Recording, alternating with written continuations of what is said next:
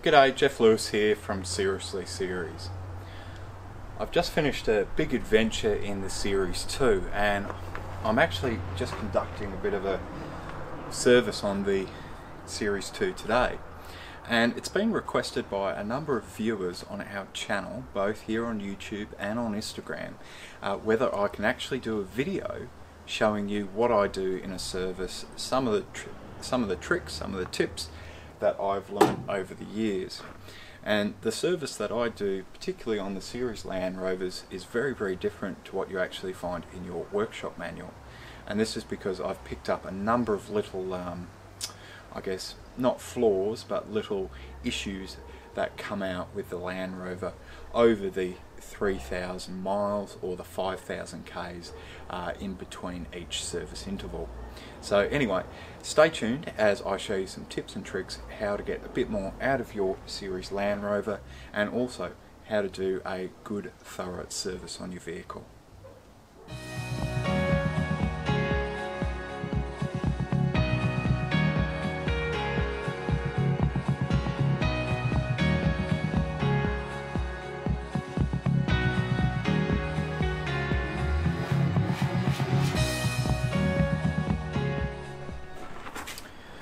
Rightio, so if you don't own a Series Land Rover, you might not know this, but whether you have a petrol or a diesel, you need to service the vehicle every 3,000 miles or 5,000 Ks. And basically what this entails is a very, very simple service. Basically changing the engine oil, going round, obviously tightening up any bolts or nuts that have come loose over the duration of that period, and basically that's it. However, for me, I like to do things a little bit more thorough because I'm travelling to some very remote parts of the world. So what we're going to look at here today is obviously, one, how to do an oil change in a Series Land Rover. That might sound really simple, but when I first bought this vehicle I had no idea how to do that. So we're going to cover that. I'm going to show you also how to do your ignition timing, or change your points in a Series Land Rover, because basically I do that pretty much every 12 months. I'm not doing huge amounts of miles in the Series 2 and the Series 3, but if you just do it routinely, then you seldom have problems. And it's the same with the services.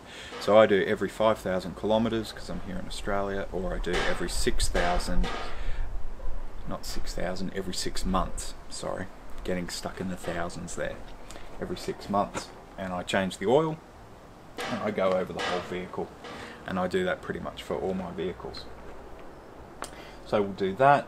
We're also going to drain the oil out of the transmission, the transfer case, the front and the rear differential, and we're also going to check the swivel hub housings, which is really important to do if you're driving on corrugated conditions. It still pays to check your swivel hub housings even if you are driving on bitumen, and I will get to why that is the case later on in the video. We also will do a coolant change in this video too. I might have to break it up into 2 parts, but we're going to go in depth. We're going to do a proper job of this video. And look, if you have any questions as we go through this video, stop it, put a comment down below, and I'll do my best to answer it. And if I can't answer it, then Damon will jump in and he'll give his 2 cents worth. Okay, so let's get stuck in, let's do the oil change, and we'll move on from there. Rightio, so the oil filter in your Series Land Rover, and it doesn't matter what Series Land Rover you have, whether it has the diesel, whether it has the 1.6 litre, the 2 litre petrol, the 2 litre diesel, the 2.25 litre petrol or diesel, or the 2.6 litre, they all use a cartridge oil filter. Now this one's a Brit part, and some people put a S in front of Brit part. That's fine. I've used these for the past 8 years. The vehicle's running fine. So this is the cartridge, as you can see here. Pretty simple. Paper on the outside, cardboard on the inside. Now I've already gone underneath the car and I've taken the actual holder or the actual cup for the filter, and basically I get this and I pop it straight in there, and then I'll screw it onto the motor. But before we do that, one of the things that you'll get, or you should get, and I didn't get, that's one of the problems with these filters, is you actually get a rubber O-ring, and this actually goes around the housing that's actually bolted onto the actual motor itself. Now you can change these every 5,000 k's, every 3,000 miles, but they're an absolute pain in the you-know-what to actually get in there and to actually get them flat so you'll get a nice seal. Yeah, they are a real pain, so I do them every 12 months. I change them routinely then. After 6 months they're not going to perish and there shouldn't be any nicks in it anyway. But anyway, we'll hop underneath and we'll get this all bolted up, and then we'll put some oil in the actual motor, and I'll talk about what viscosities you should be looking at using in your actual series engine, and a few tips and tricks how you can actually clean it up every now and then without using any of those new fandango engine cleaning additives and all the rest, because you really don't want to be using them. Okay, so not the best camera work, I understand, but that's the actual cartridge in place. Now, one of the best tools that you can get is a ratchet spanner, which you can put onto here, and you can slowly tighten it up. It's much quicker than using a standard spanner, and it's much easier to get in there than using a ratchet. Once you get it to this stage, and as you can see it's moving, you then want to get it so it's absolutely central. If you let it hang down, then you're going to get oil coming out the bottom. If you push it up too high, you're going to get oil spouting out the top. You can get a kit to actually remove all of this and put a screw-on filter, but we're purists here at Seriously Series, so we like to do things right. So that's why I persevere with these. And they're not that bad. They'll take an adjust. I'll have to adjust it maybe once or twice, but after that it works fine. So that's the key little trick to get that to seal properly.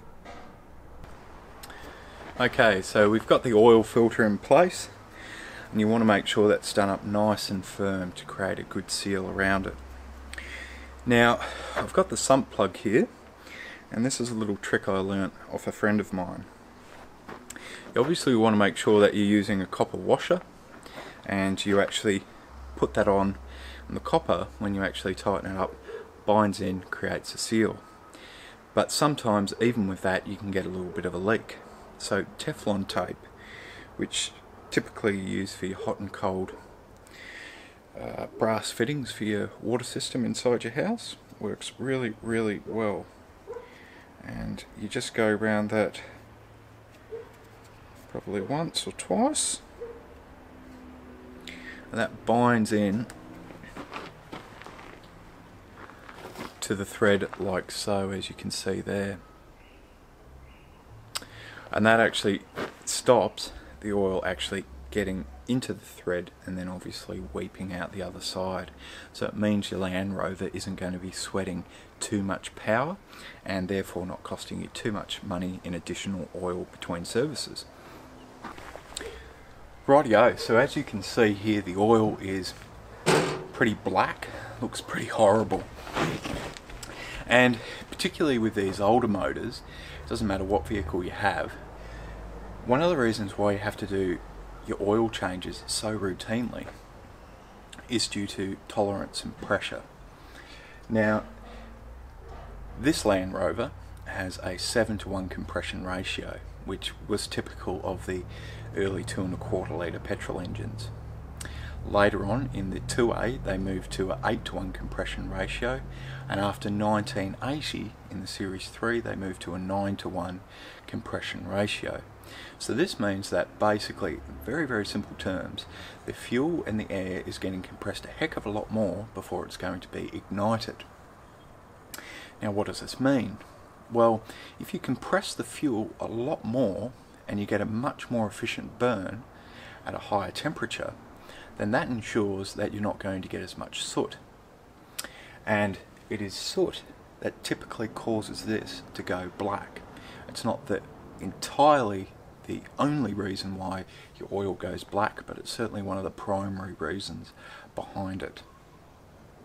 Now, there's a couple things you can do to actually keep your motor nice and clean. Now, something that I've done in the past, on and off, is I've put, just for a very short run, not a very long run, just a short run, 1,000 kilometers, no more than that, I've actually put diesel oil inside the Series 2 here. Now, diesel oil differs considerably to that compared to what you would put in a petrol or a gasoline engine. Diesels tend to be, as engines go, a lot more dirtier, and basically they have a lot more detergent actually in the oil. They've got to soak up a lot more gunk and all the rest.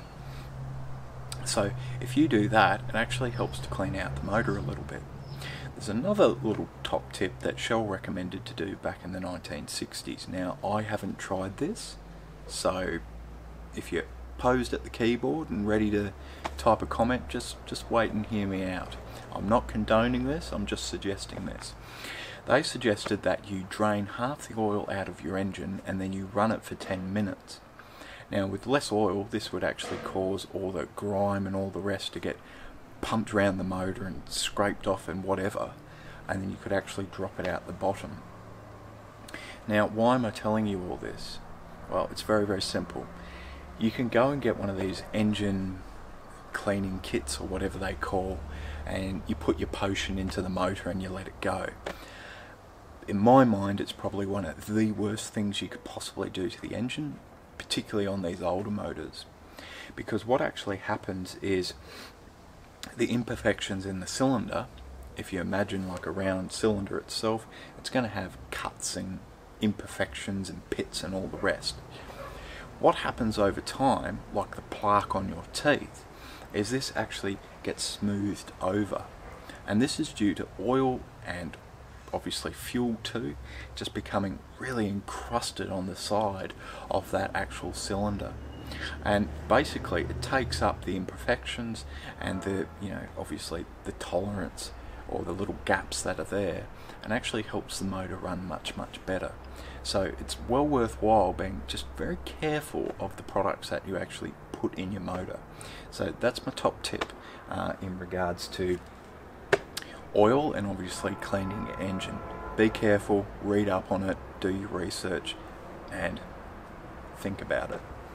Anyway, let's go get some engine oil. Let's put 6.5 litres of engine oil into the motor, and I'll show you another top tip before we actually start it up and actually hit the road.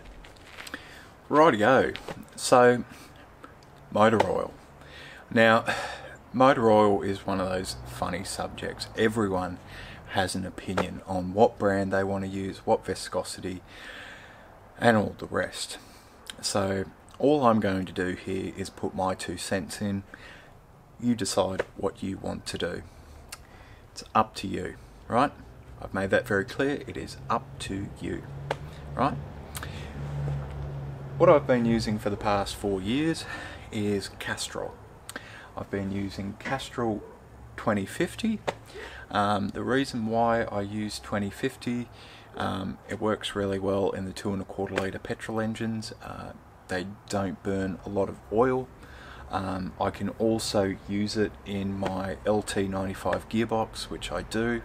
I use that in the Parenti, and I'll use that in the Stage 1 when I get that up and running and working. Just a really versatile oil.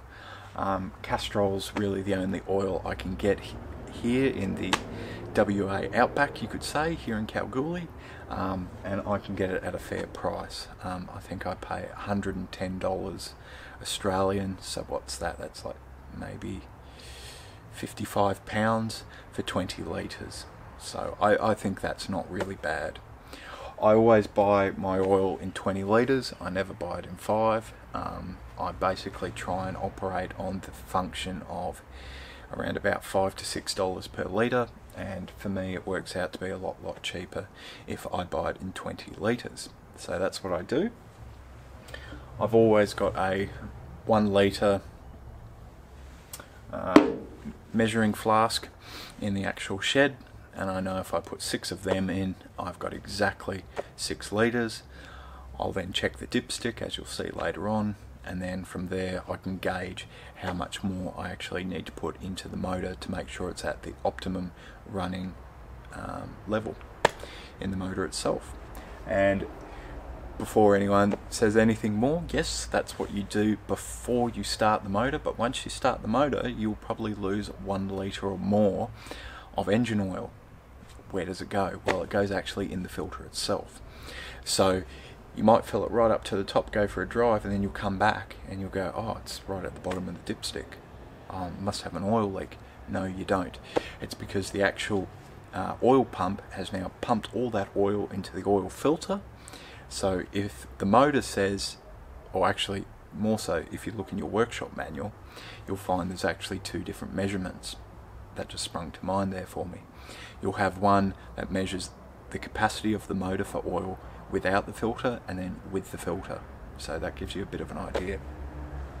So that's what I use. I've used 1540 in the past. That works very effectively too, particularly if you've got a engine that's recently rebuilt. That works really well. You can use 1040 also in them. However, that would be something that I'd probably look at running in the Series 3, because I'm looking at getting a completely rebuilt motor and actually putting it in that. So that's something to keep in mind for that. So keep an eye on the actual age of the motor and how much work it's actually done. But anyway, let's chuck some oil in the motor and get it started. Rightio, so I've filled up the motor with oil. I've put in 6 litres. I've then started the engine, or just, you can start it or you can turn it over just with the starter motor itself, build up that oil pressure, and then obviously double check your dipstick. You'll need to put another litre of oil in, and now the oil is right up at the tip top of the dipstick, so it's all good to go. Now there's a couple other top tips in there too, and the reason why I know these top tips is because I've made mistakes over the years, and if you don't make mistakes then you don't learn, so there's no shame in doing so. When you start the engine, make sure that you have a good look around underneath the engine bay of the vehicle. Why do I say this? Well, the reason why I'm saying this is because I've had in the past where the actual cartridge oil filter, where you actually bolt it onto the motor, that O-ring, if that doesn't seal right, what happens? The oil comes out, doesn't it? And it goes everywhere. So the great thing about having a bit of gravel like this is that's a bonus, because it keeps the dust down. So well worth the investment if you ask me. But if it's on your nice new concrete on your driveway, then you're going to be ripping your hair out. So make sure that you put an oil pan underneath the actual oil filter housing when you first start up that motor. If you do that, then you're not going to get caught out. Because I've done it before and then I've gone, why is the oil pressure so low? Why isn't it working? And then I've gone, oh, what's that funny stuff on my feet? And I've looked down and there's 6.5 litres of engine oil all over the driveway. Not a good look.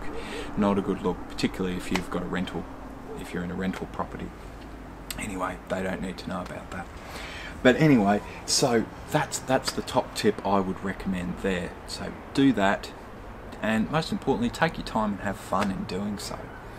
So anyway, that's probably as far as I'm going to go today with this. The next step, or the next video, depending on how we go, we'll look at doing the actual points. I'm going to show you a really simple way of doing your ignition timing too, which you can do pretty much out in the bush, and you don't need to buy any fancy stop lights, timing lights, any stuff like that. So if you are on a bit of a budget, then the next video is going to have some great top tips in there for you to be able to keep your Landy running sweet, but also save a little bit extra for that back pocket.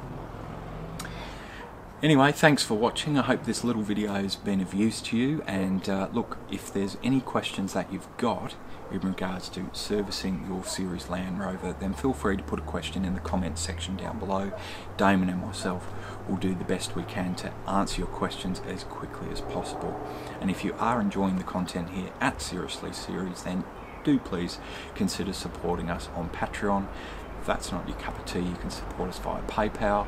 And if you're new to the channel and you're enjoying the content, click on that subscribe button down below, click on that notification button too, and that way you won't miss out on one single video. Anyway, thanks for watching, and I hope to see you in our next video.